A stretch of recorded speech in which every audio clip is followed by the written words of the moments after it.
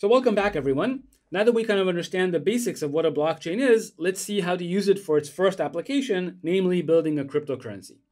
So just a quick review of what we saw in the last segment.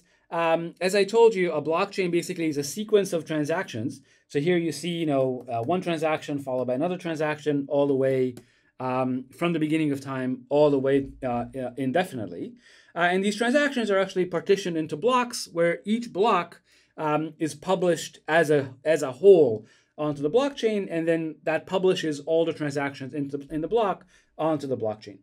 The properties we said that blockchains have is basically the persistence property, which means that once a transaction is written to the blockchain, it can never be removed. And the consensus property, which basically says everybody agrees on the current set of transactions that are written to the blockchain. Yeah, the only exception, as we said, is maybe the last few transactions there's still disagreement on, but that converges after a while so that eventually everybody agrees which transaction should be on the blockchain and which transaction should not.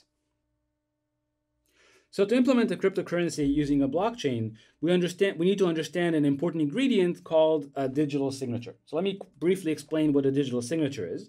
So a digital signature is made up of three steps. Okay, so the first step is generating what's called a key pair. So there's a public key and a secret key.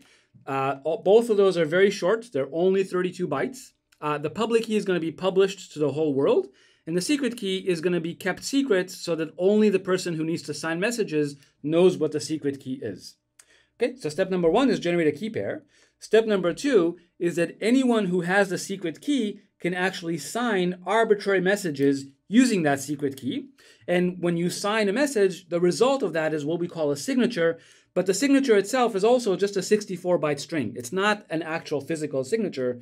All it is just a sequence of 64 bytes that we call a signature by the signer on the message that was just signed.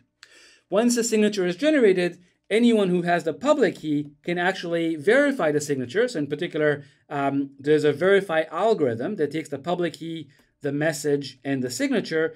And then the verify algorithm either says accept or reject. Yeah, decides whether the signature is valid or invalid. And again, the point is that only someone who has the secret key can sign a message that will then be accepted as valid by this verification algorithm. Okay, so there are lots of digital signatures out there. The most common ones that are used in the cryptocurrency space are called ECDSA signatures, Schnorr signatures, and BLS signatures. And again, I want to emphasize that as long as you hold the secret key, you are the only one who can sign messages using that secret key. If someone else tries to sign messages on your behalf and they don't have your secret key, they can't generate a signature that will be accepted as valid by the verification algorithm. Okay, so using this digital signature, then that allows us to implement a currency. And again, you can think of a digital signature as the real-world analog where you can sign a document, and then once you've signed it, anyone in the world can verify that you are actually the one who signed that document. Okay, so let's see how we use a digital signature to implement the currency. So the first thing we need to understand is how accounts are represented.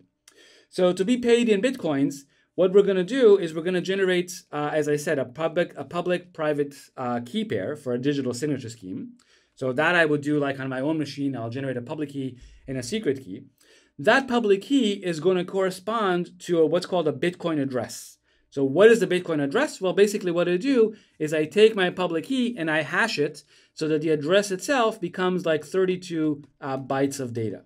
Okay, so remember what a hash function is. It allows us to take arbitrary data and compress it into 32 bytes. In this case, we're just taking the public key and generating a hash value from it. Okay, good. So that's going to be our address.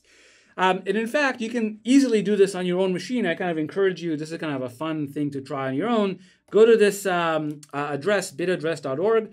This is a Bitcoin public private key generator that runs in your own browser. Okay, so you go to this address, you get some JavaScript into your browser, you hit run, and it will go ahead and generate the secret key for you and the public key. Okay, so the secret key you're going to keep for yourself. This is something that you can print out and keep on a piece of paper for your own. And then this is the public key that you can give to the rest of the world so that they can send you funds to that address.